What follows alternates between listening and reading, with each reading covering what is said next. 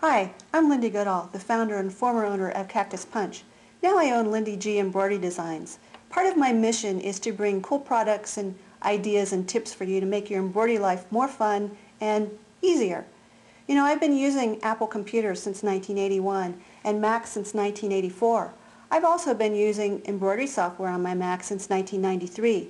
But until recently, the only way to color, convert, or view those designs was on a PC.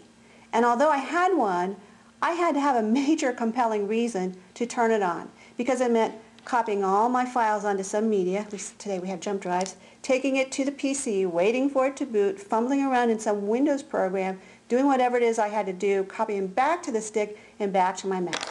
What a hassle. Well, today we have Converted Mac.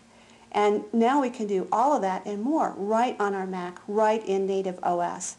And it's so convenient. In fact, I didn't realize how much I needed a utility like this right on my Mac. I didn't know how useful it could be. I found files that I totally forgot about, files that I had no way to open, files like Melco Condensed and GNC and EMB. Now I can open those designs, convert them to a format that my machine will read, and I'm good to go. So let me quit talking about it here and come look over my shoulder and I'll show you to you right on my Mac. Here I am in Finder and we're looking at a thumb drive full of embroidery designs. You can see the names are not very descriptive. Many embroidery design files have cryptic old-style DOS names, and still, even today, some machines require this sort of naming convention. After installing Converted Mac, though, I can actually preview those designs, and I'll just press the space bar on the keyboard, and notice as I scroll down using the down arrow or up arrow keys on my keyboard, I can get an image of each little design. Now I can also do a faster way by clicking the cover flow icon, and now we can scroll through folders. So any open folder that has designs in it, we can see what they look like.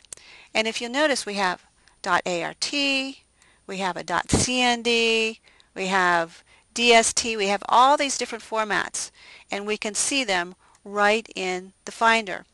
Now, because I use Converted Mac a lot, I have put it down here on my dock. So there it is right there next to my main embroidery program, and I'll just click it and we'll open it. Now, if you use a Mac, you've undoubtedly used iTunes or iPhoto, and Converted Mac feels very much like those programs. Other embroidery programs that have been ported from Windows, well, they feel like Windows apps. Converted Mac feels like a real Mac app, not some hokey remake of a Windows program. And it's because it's been written as a Mac app from the ground up. So this is really wonderful for us Mac users.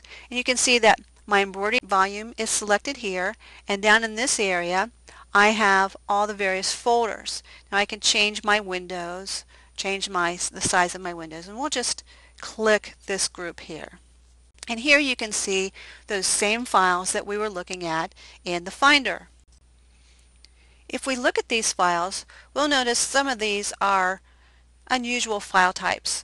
These are not file types that we can send to our sewing machine. So .cnd, .gnc, .emb, these are all software formats. And to be able to sew them on a machine, we need to convert them. So we can convert them to any of these formats. You don't need to convert to every format. You only need to convert to the format for the machine that you have. Now, as we scroll down in this window, you'll notice that this design has been converted to a whole bunch of different formats, and notice that the color changes slightly. That has to do with the thread palettes that are available for that particular design. This group of designs are actually inside a zip file. So you can see that it's inside lgb007-pes.zip. We can look inside the zip file in Converted Mac. We can't do that in the Finder. I can also convert these to another format. So I could select this design. I can convert it to any of these other formats. I can look at the thread colors used.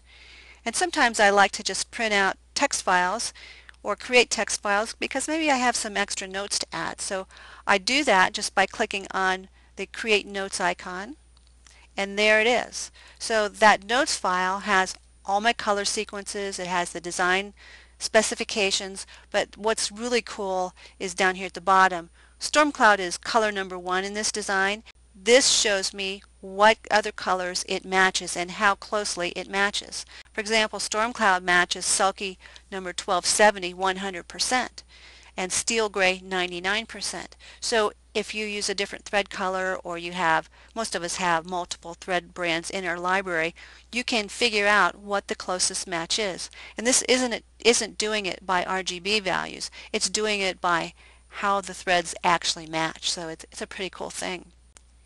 So let's close that. We can also add basting stitches. So maybe I'm going to sew this on something stretchy and I want to add basting stitches to it. I can do that, and notice that the basting stitches are right there on the design. This is really handy.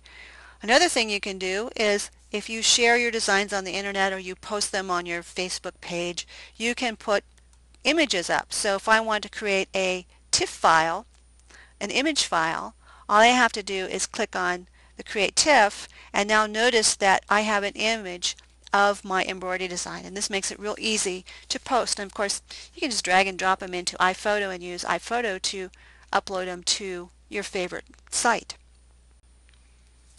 I've opened up a new folder, and we're going to convert some designs.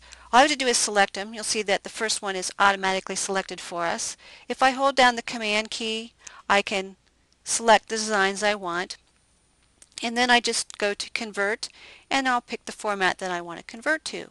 Now, these are already in PES format, which is my favorite format, so we can't convert to favorite. Let's convert to Jeff. All files are converted, and you'll notice that now I have some extra JEF formats on here.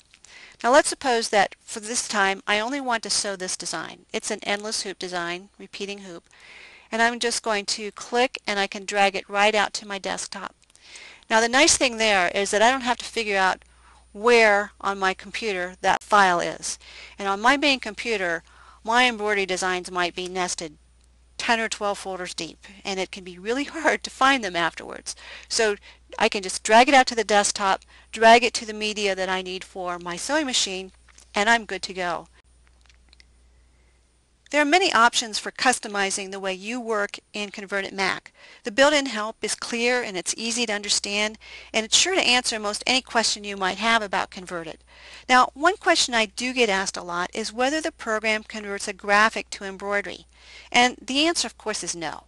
Embroidery files are not simply some different type of graphic format. Creating beautiful, interesting, efficient designs requires skill, knowledge, and powerful software. And while there are auto-digitizing programs on the market that can automatically apply stitches based on color recognition, it's pretty much like comparing a coloring book to Photoshop work of art. It's just not the same. Nevertheless, Convert Mac is a tool every Mac embroiderer needs in their arsenal. Not only will you save time and frustration, you'll save money. So what are you waiting for? Free yourself from that PC and work in the environment that you know and love.